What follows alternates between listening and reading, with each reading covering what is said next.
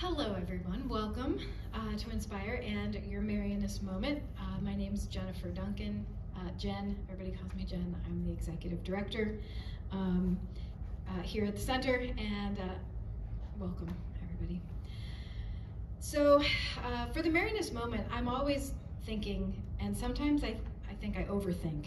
You know, I saw recently a little boy, there was a clip of a little boy, and he's holding on to the rope that goes across the swimming pool so tightly, and his legs are up and he's crying, and someone comes over and they take his feet and they touch the ground because the water was only this deep. Just totally overthinking.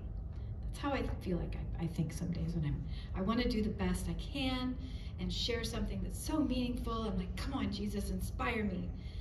And then out of nowhere, Jesus is like, hey, keep it simple. Why are you trying to do something that's not you, inherently you? Just be you.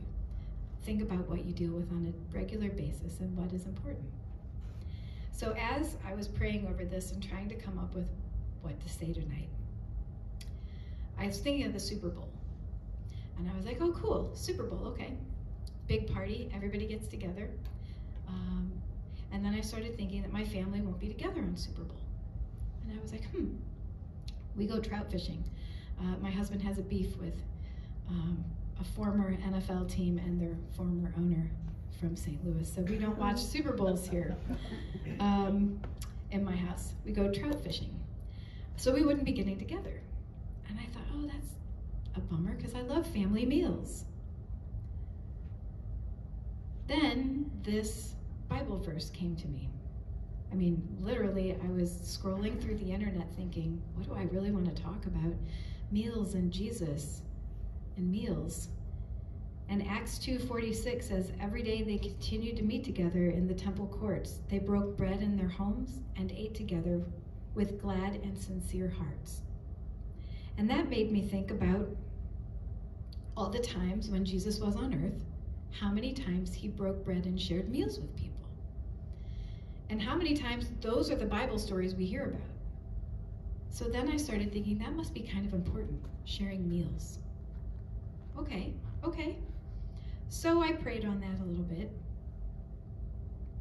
And then I started thinking about the everyday events of Jesus and how the everyday events in my life aren't all that different. Now, he's perfection on earth and I am imperfection personified some days, but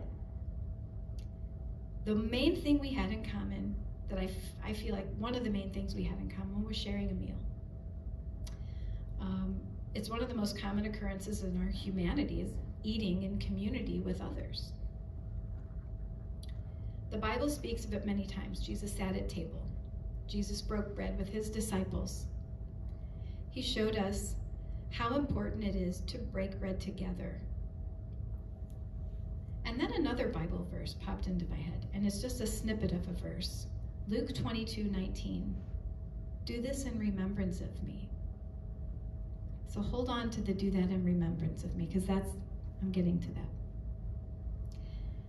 Jesus surely ate with his family as a child and a teenager, as an adult. He ate with friends. I always have this vision of Mary, Jesus comes home from, and she says, what did you do at synagogue school today? As they're sitting around the table, right? They have family conversations and share meals just like we do. I bet he answered that question a lot. As he grew older and he was preaching and healing, it's noted in the Bible that he shared meals with his apostles on a regular basis. He shared a meal with a group at a wedding feast. He shared food with 5,000 people at one point on the side of a mountain. And another time, after his resurrection, he shared breakfast around a fire on a seashore with his disciples. And he shared supper at a table before he died in an upper room. He used those times to teach and to connect and to bond with the people that were around him.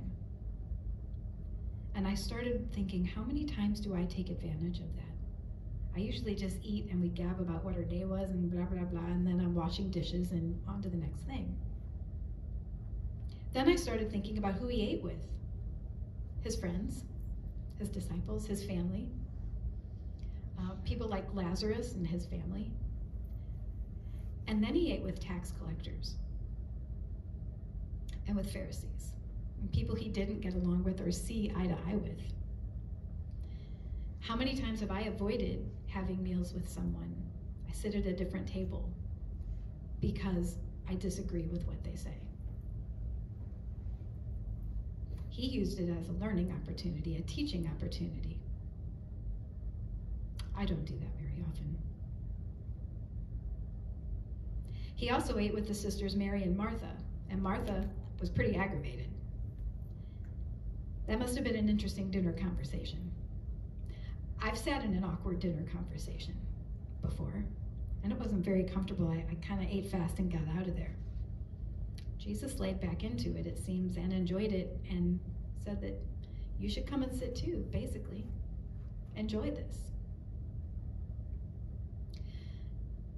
Also during these meals, I feel like Jesus, we can probably assume, gave thanks for his food. He blessed it.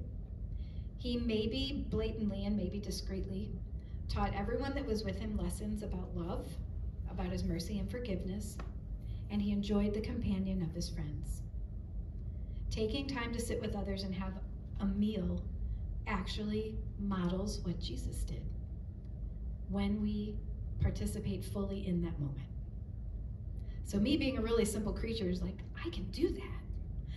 I may not model his mercy so well, or his love so well, or his forgiveness so well, but I can model sharing a meal with people I love and with people I don't love, and sharing Jesus with them in that moment if I don't take it for granted.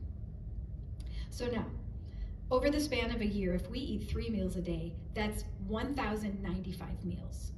Why has it taken me over 55,000 meals in my 54-year lifetime to realize that Jesus and I do the same thing sometimes, and we can have the same opportunity as Jesus did to teach and to love and to offer mercy and forgiveness to others during a meal?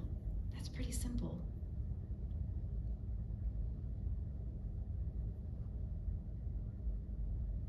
I think it's important to remember that Jesus made time to have meals with people. And maybe I should too, and to not take them for granted. Sit and enjoy them. And make the most out of them when they're uncomfortable. Following Jesus' model of forgiveness and compassion can be daunting, but by sharing a meal and recognizing the gift it really is easy. The second gospel verse that I told you about, do this in memory of me. He was breaking bread and sharing a meal with his friends when he spoke those words. It extends, if you think about it in just the sharing of a meal and being in community or communion with others, it takes on a more tangible meaning that we can emulate. It extends beyond the sacred Eucharist and becomes a call to connect and teach and enjoy life in the simple act of sharing a meal. So I mentioned it was Super Bowl Sunday. It's an estimated 112.2 million people will be either hosting a party or going to a party in America. That's a real big opportunity to sit and enjoy each other's company like Jesus did, and listen and teach and model his love to others. Tomorrow's just a regular Tuesday in February. It's also a chance to model what Jesus did. And I think when we say, do this in memory of me, it's doing a lot of things in memory of him. And one of them is simply having a meal.